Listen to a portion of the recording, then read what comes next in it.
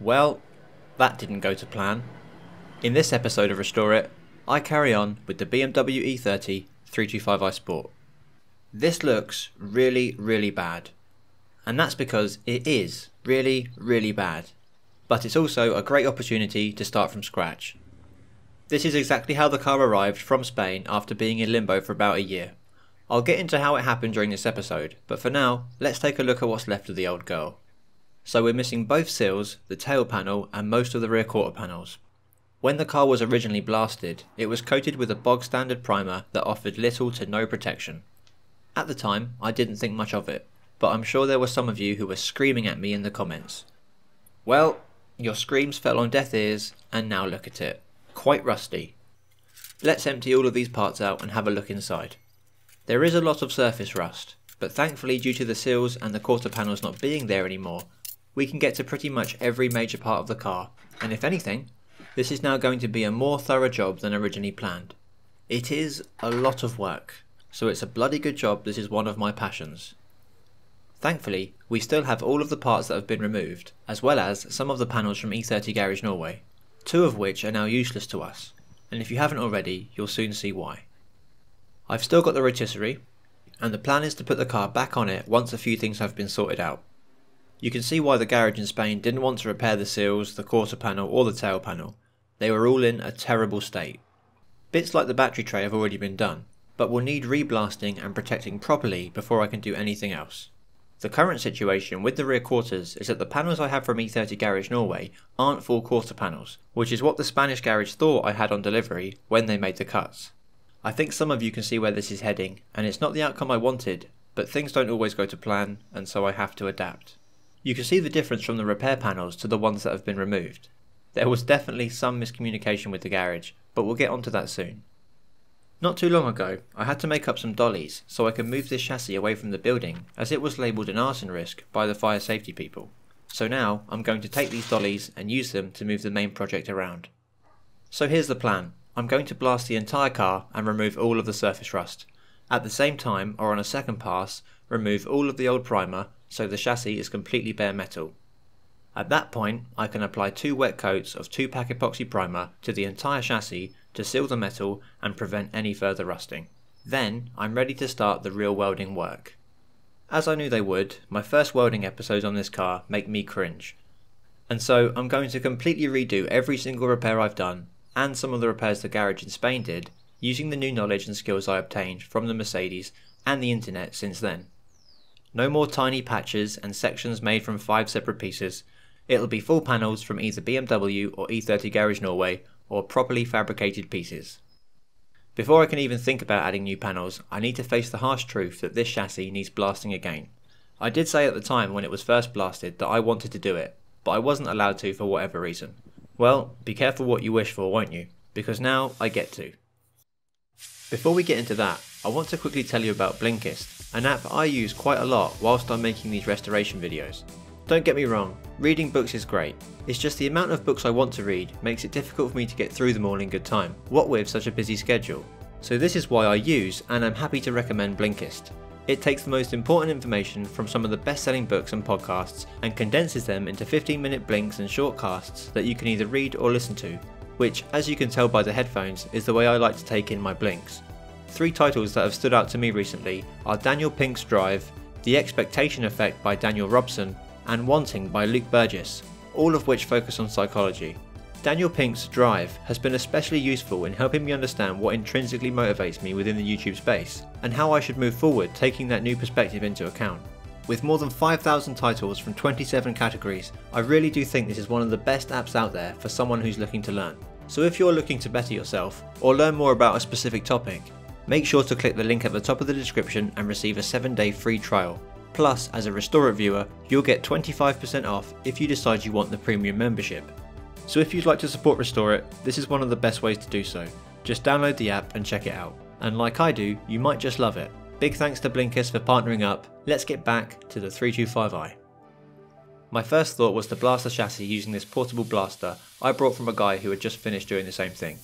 He sold me 29 bags of media and just threw the blaster in for free.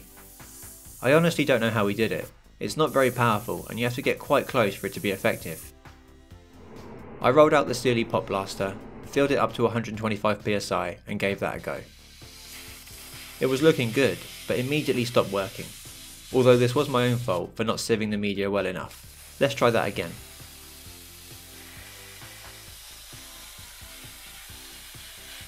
Well, that's about 100 times faster and definitely the one I'm going to use.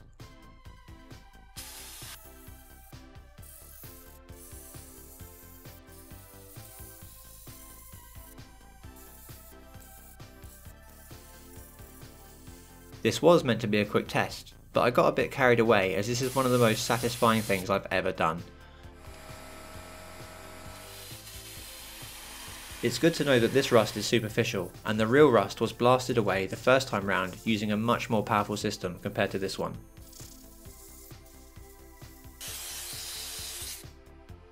I don't understand why these welds are copper coloured. Any repair that looks like this was done in Spain, and I'm not quite sure the method they went for. If you know, please do let me know down in the comments.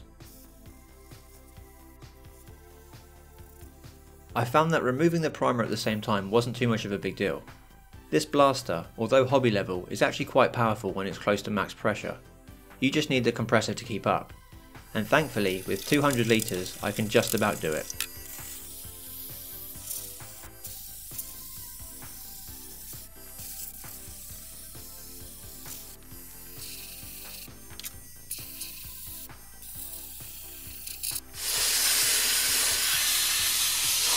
Well, it's a start, just a little bit more to go. This is going to be a lot of work. It's pretty slow going, but it is working. I think once the whole car looks like this, I'll go over the whole thing again to remove any trace of rust whatsoever.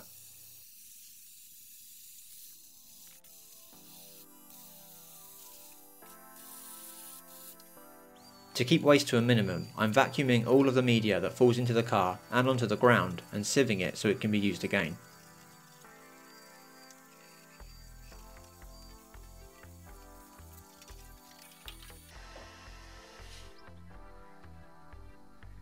If anyone knows where I can get these inner arches from, please do let me know.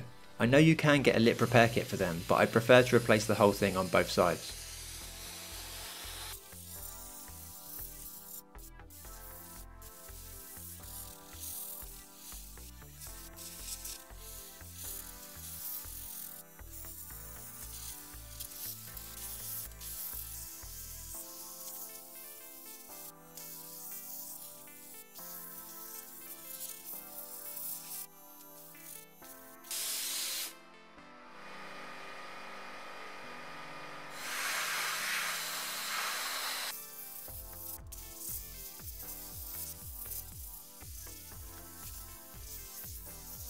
Up to this point I've been using the pop blaster on half power. This is now at full power. Much faster. I just think we need to do this inside something rather than half inside my workshop with the extractor on. I should probably remove this piece of plastic which might be hiding rust. To be able to blast on full power for prolonged periods of time, I'm going to do this in an enclosed space, which will trap the media and make it much easier to clean up. I found the cheapest 4-sided 3x6 meter gazebo on eBay and had it set up in about 20 minutes. Now I can get down to some serious rust removal. So getting back to how I ended up in this situation. I was in Spain at the time, the car was at the local workshop and plans were being made for some rust repairs. We came to the conclusion that I should get new rear quarters, seals and a tail panel, all of which was doable thanks to E30 Garage Norway.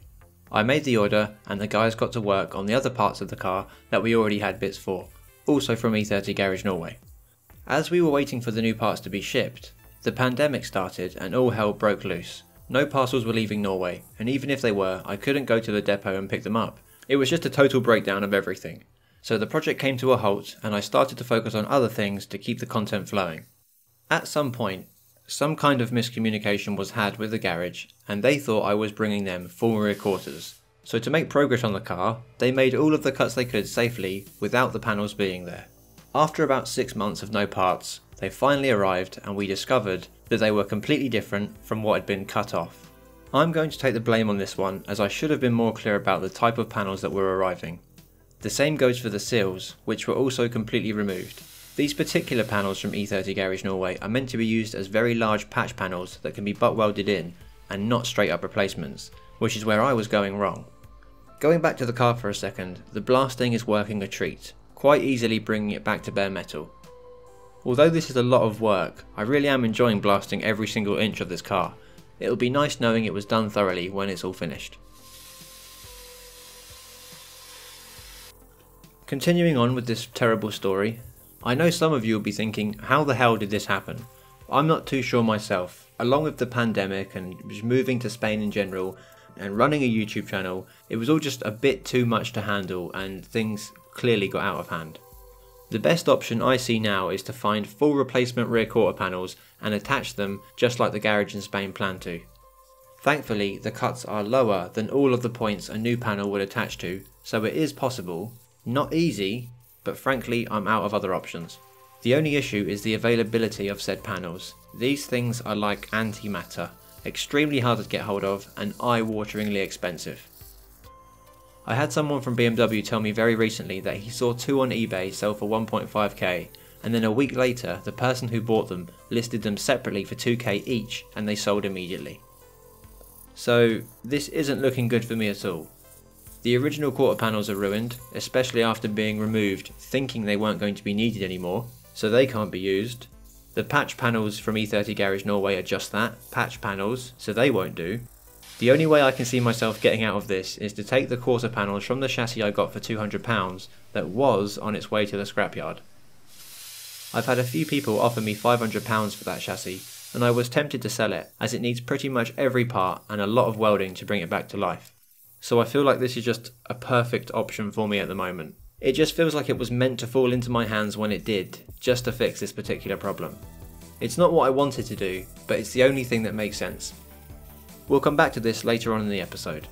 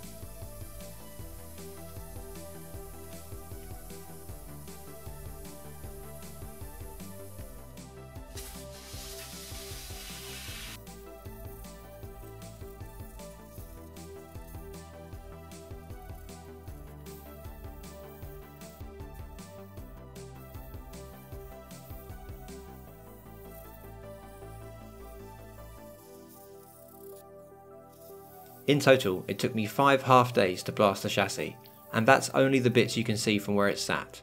Once it's back on the rotisserie, I'll turn it 360 and do more blasting and priming. One thing you can't really see from this footage is all of the blasting I did inside of the car, as in inside of the 3D bits that make up the car.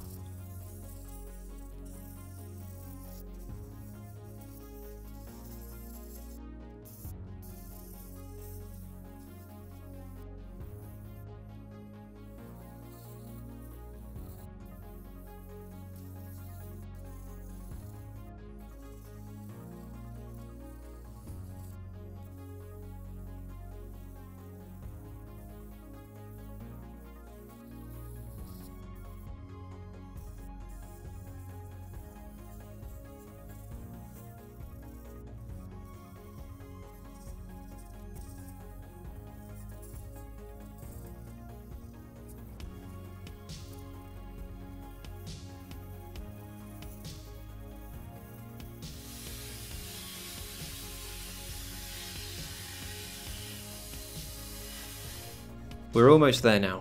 It's starting to look a lot less depressing. It's mostly just the inside and the engine bay left. The sides are looking really good, as well as most of the boot and the parcel shelf. Once the car's on its side, I'll finish the boot off along with all of the other hard to reach bits like inside the roof.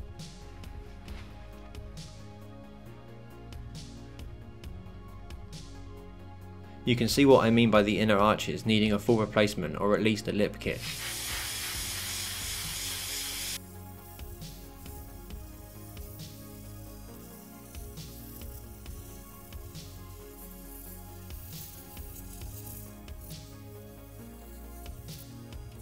The more I blast, the more of my old repairs I find, and I can't help but laugh at them. It probably was a bit silly to practice on the car I'm restoring, but at least now I can go back over everything with a new mindset and hopefully a new welder. I think it's about time I got something a little bit more serious. If you lot have any suggestions, please do leave them down in the comments. Ideally, I'd like a MIG as well as a TIG for the thinner bits, but money is an object, so I'll probably just stick with the MIG. I blasted from early afternoon until sunset most days, and spent about 6 hours with the trigger pulled removing rust. The rest of the time is spent cleaning up, sieving the media, refilling the pot, removing the gazebo and securing it each time, and sorting out blockages. Lots of faffing around, definitely more faffing around than blasting.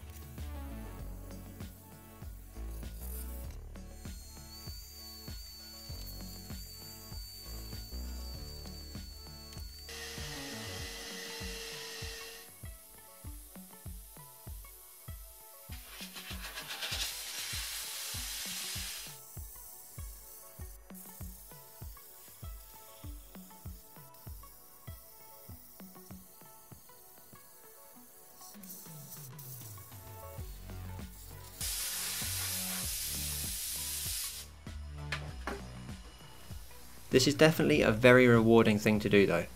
Almost instant gratification, and it's nice knowing it's going to stay this way this time round.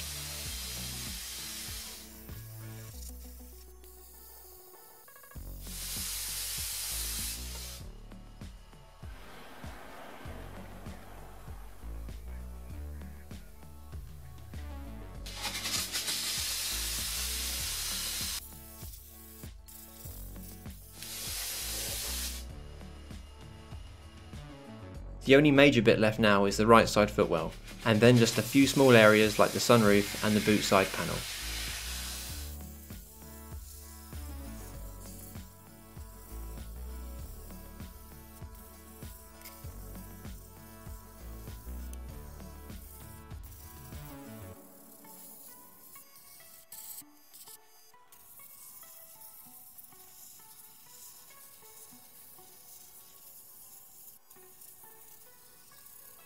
With not a lot of blasting left to do, I had a mains water pipe burst right outside of my workshop and flood the front of it.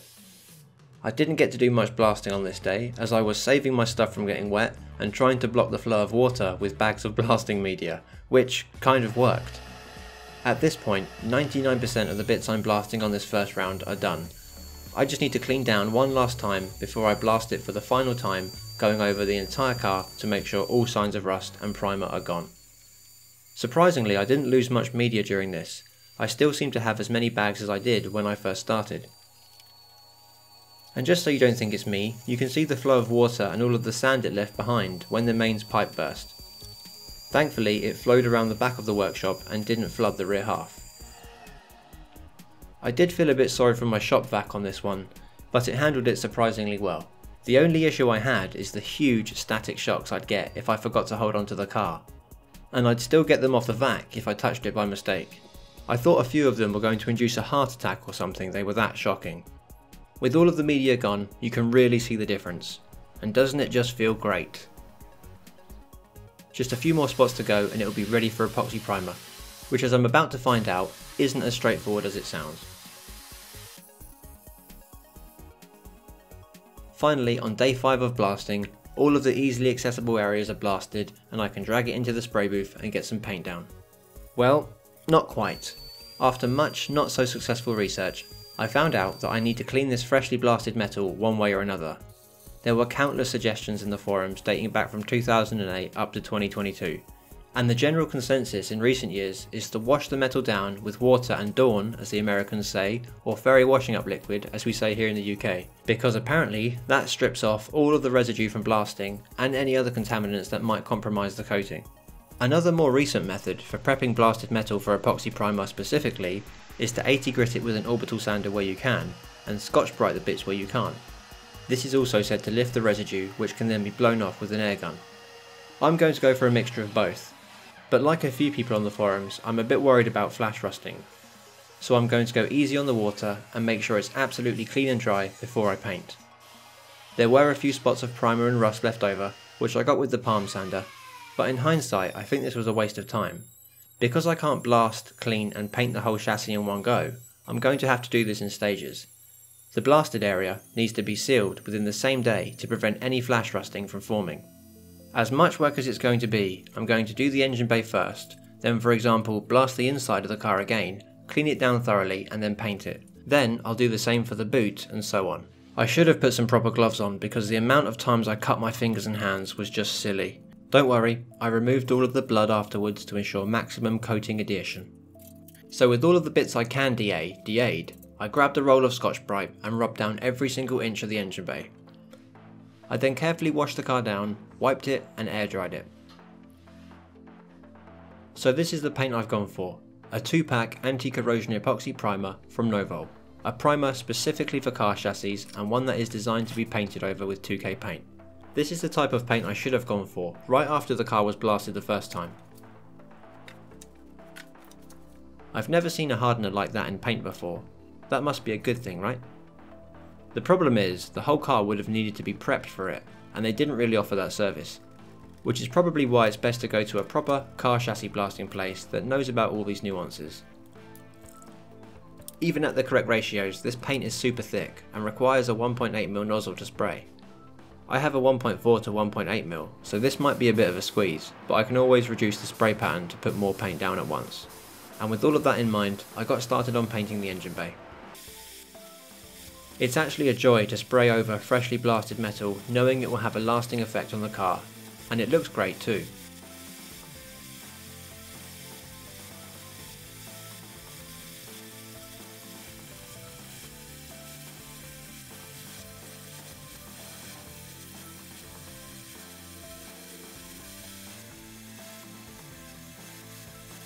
That was until I realised I didn't clean it well enough. After the first coat, I saw some imperfections in the paint, so instead of giving up and leaving in a strop, I finger sanded every single imperfection until the engine bay was smooth. I then cleaned the entire car from top to bottom and then went over with a rag and some thinners. I then filled the gun up for a second time and tried again. This time everything went as it was supposed to, 2 good wet coats with a glossy finish, and most importantly of all, no grit under the paint. Thankfully I learned my lesson early on this one and didn't go crazy just painting the whole thing.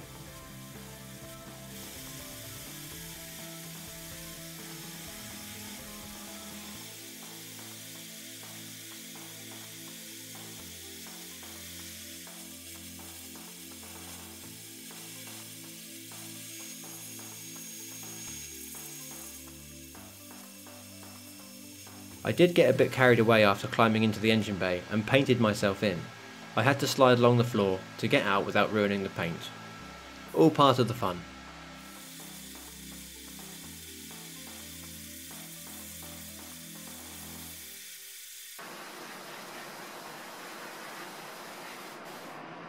And there we go, the engine bay is rust free and properly protected from the elements.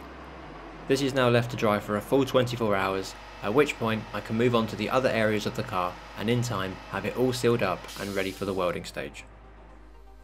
Moving on to tougher decisions and sadder times, after a few months of trying I couldn't find any rear quarters whatsoever. But even if I found them, I probably wouldn't want to pay the asking price. So instead this car is getting the chop. It was my plan to save it, but after much deliberation, I think it would be a huge project that will require almost a full parts list to get it back to completion, as well as all of the welding and so on. The loom has been mostly stripped, there's rust all over the place, even on the quarters that I want, there's rust. The seats are so rusty, they won't slide out of the way so I can get to the bolts that hold them in place. The dash is cracked, the carpet is mouldy, the rear bumper has rotted away, the tail panel's been crushed, somehow, the front windscreen is cracked, and the list goes on and on. I think if I strip it down fully and use it as a donor car, I think I'll get a lot more use out of it than the scrapyard would have. Things like the boot lid and the rear glass can be sold on to help others with their restoration, so it's not all bad. You can definitely tell I feel bad about this as I'm just trying to justify my actions.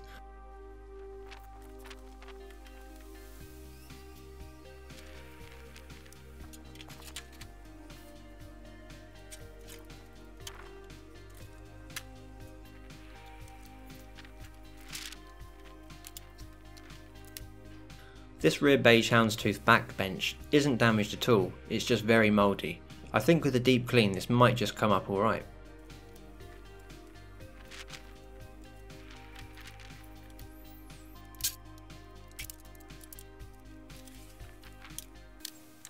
I made sure to carefully remove and store all of the bits that were worth keeping, as you never know when you or someone else might need them. With everything out of the way, I can now mark the lines where we're going to cut, as well as all of the spot welds that need to be removed. As I said before, there's a little bit of damage that needs to be sorted on both of the arches, but it's nothing in comparison to the old ones, which have been repaired multiple times, and not with the best of repairs at that. This arch repair actually sticks out considerably more than the other side, which hasn't been done. It's quite funny to think I didn't notice this when the car was complete, but it's clearly had a bit of a wide arch on one corner the whole time I've owned it. With the markings made and the surrounding parts mostly off, it was time to start splitting the panel from the main chassis without damaging the panel. Thankfully I had help from my mate Ed, who's done this kind of thing before on his E36 M3. Big thanks to Ed for helping out, really couldn't have done this without you. For the straight cuts, we went a little further than needed so we can finish them off away from the car and on a workbench, which will also make it a lot easier to remove some of the spot welds. The finger sander made this job so much easier than it would have been had I just drilled them out. It's so easy to drill through both pieces of metal, whereas with the finger sander you can clearly see when you make it through to the panel you want to keep. Some of you are going to hate this, but I found a small wood chisel that was really good at starting the separation of two panels. Then the finger sander and a panel splitter would finish it off. Whilst I was splitting the B and C pillars as well as around the bottom of the window, Ed was making the cuts to free the panel from the inside and around the bottom.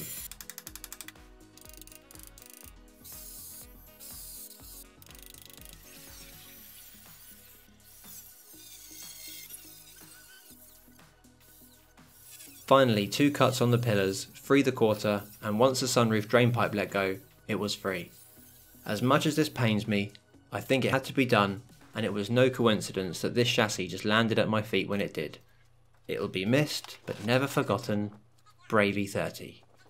Anyway, that's about it for this episode. We've still got another quarter to take from the donor, and endless episodes on the main project now it's back. Well, I hope it does end one day, but we can all see the amount of work required here, and with my track record, we should be done in around the year 2074, so stay tuned for that. Also stay tuned for the Mercedes rebuild coming very soon, which I'm looking forward to, and then it's E30 all the way. I'm sure some of you are just as glad as I am to see the E30 back on the channel, and I think this is definitely the start of more consistent episodes from me. Thanks ever so much for watching, and I hope to see you in the next one. Cheers.